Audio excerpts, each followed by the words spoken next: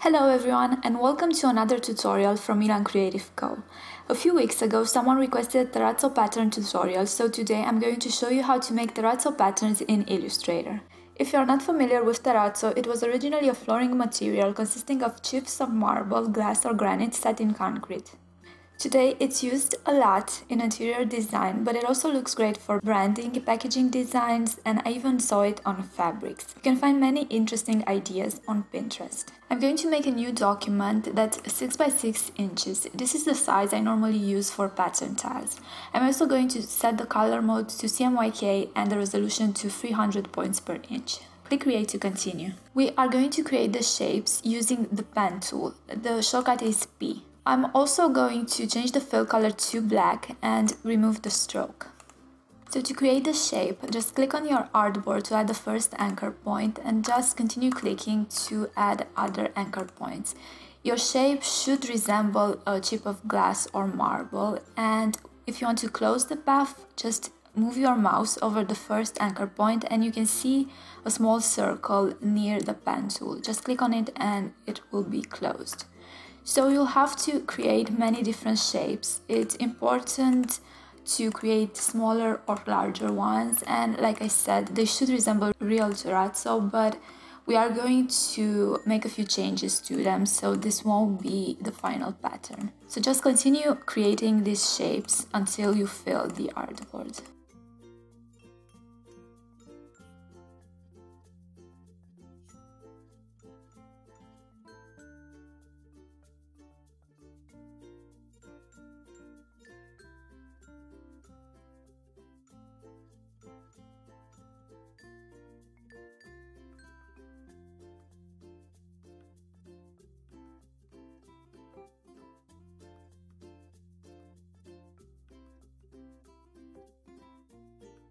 Once I have this pattern on my artboard, I am going to select everything and recolor the items.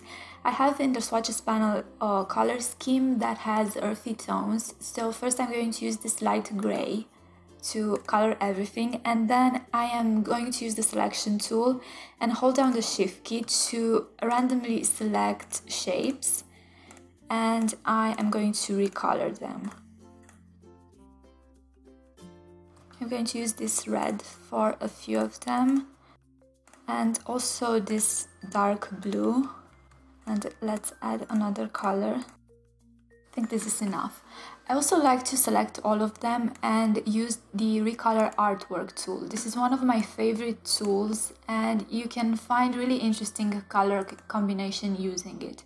So just click on the color groups and then click on the randomly change color order.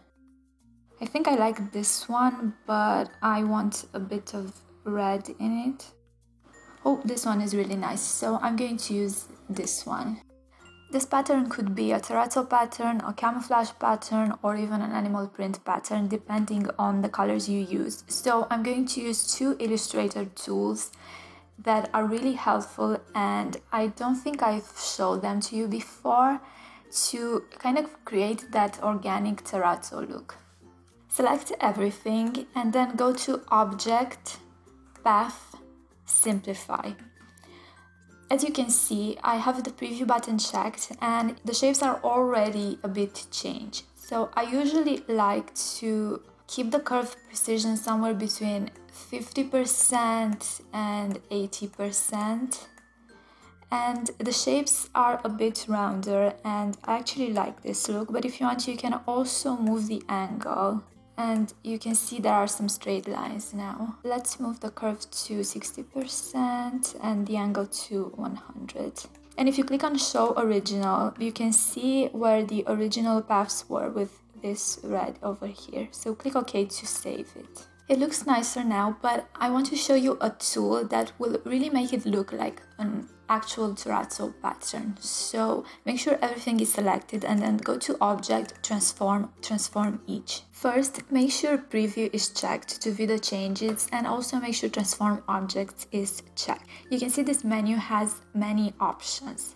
First, I'm going to make the shapes a bit smaller, so I'm going to use 50% for horizontal and 50% for vertical. I don't like to use different scales for horizontal and vertical because the shapes will look a bit distorted and I don't want that. Now you can also move them a bit, but it's not important right now. What I like to do is to check the random button. As you can see, when I check it, some of the shapes will be larger and some will be smaller. So let's make the scale even smaller and see what happens.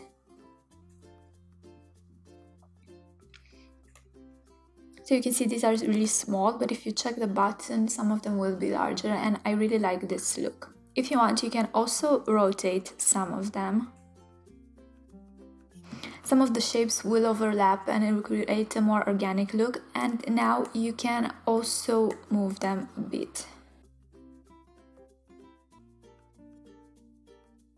So I think I'm going to leave the scale to 30% and maybe change the horizontal distribution. I really like how this looks, so I'm going to press OK to save it. This will be our basic terrazzo tile and we will turn it into a seamless pattern. If you have an older version of Illustrator, you will have to use the manual method for this, but if you are using CS5 or newer, we are going to use the pattern tool. So make sure everything is selected and just go to Object, Pattern, Make to open the pattern options. A pop-up will appear that will tell you that the pattern has been added to the swatches panel. You can see it over here. And any changes you make will then be applied to the pattern. So click OK to close this. As you can see, depending on how you have the copy set, you can already see the seamless pattern over here, though it's not quite seamless right now. So the first thing I want to do is uncheck the size style to art if it's checked and set the width and height to 6 inches because this is the size of my artboard and I like to make a pattern tile that's the same size as my artboard. You don't have to do that, just make sure you write down the width and height of your pattern. When I make terrazzo pattern, I like to have the tile type set to grid. You can also use a different tile type like brick. I also want to move some of the shapes to cover these areas where there's a lot of white space. You also have to make sure that the shapes are not in a straight line on the edges because that grid will be visible and it's not very nice. So let's zoom in and I'm going to move this over here. And you can see when I move this, it also moves on the other side. So that's a really nice thing about the pattern tool. So let's move some of these. I also don't like that there are too many shapes of the same color over here, so I'm going to change the color of one of them. Let's zoom out and see how it looks. I'm going to make 5 copies. And I think it already looks better, but there are some areas over here in the middle that I don't like that much, so I'm going to move these as well. Let's rotate them.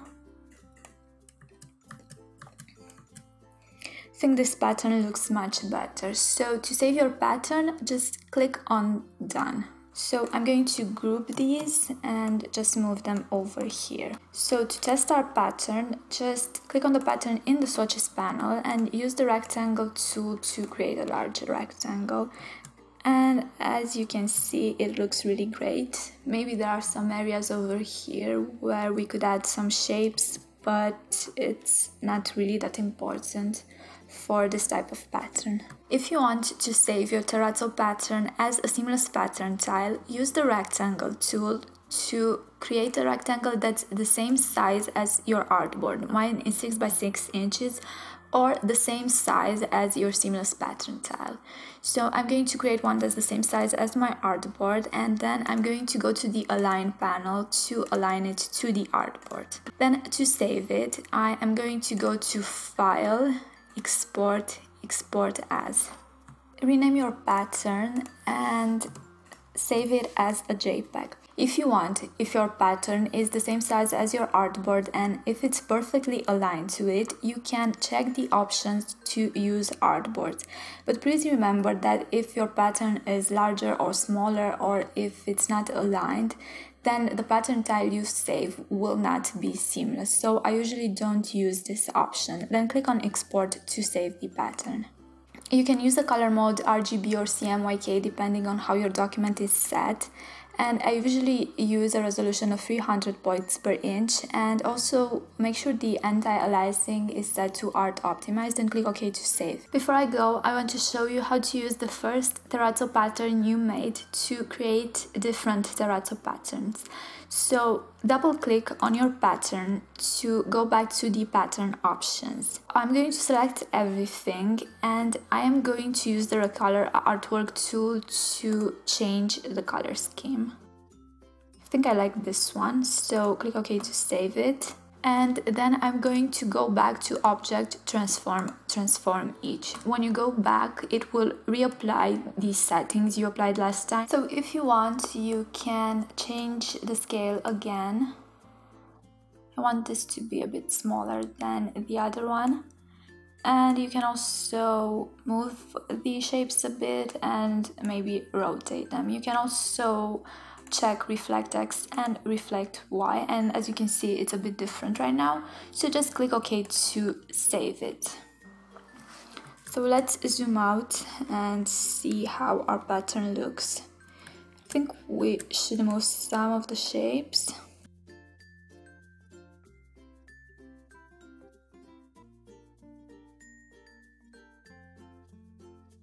I think it looks better now. So to save a copy of your second pattern, just click here on save a copy. You can give it a new name if you want.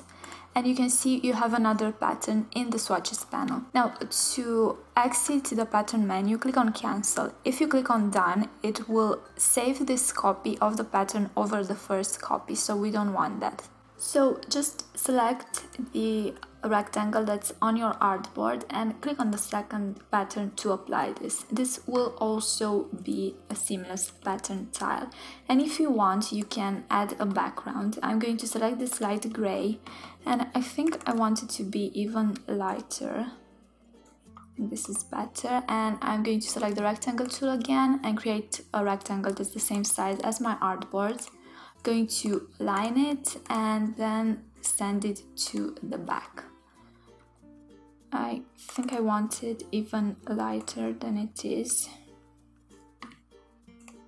This looks much better. So now you can save your seamless pattern tile by going to File, Export and Export As. Hope you've enjoyed this tutorial. Please let me know if there are other pattern design tutorials that you'd like to see, and don't forget to subscribe to my channel for more videos. Thanks for watching!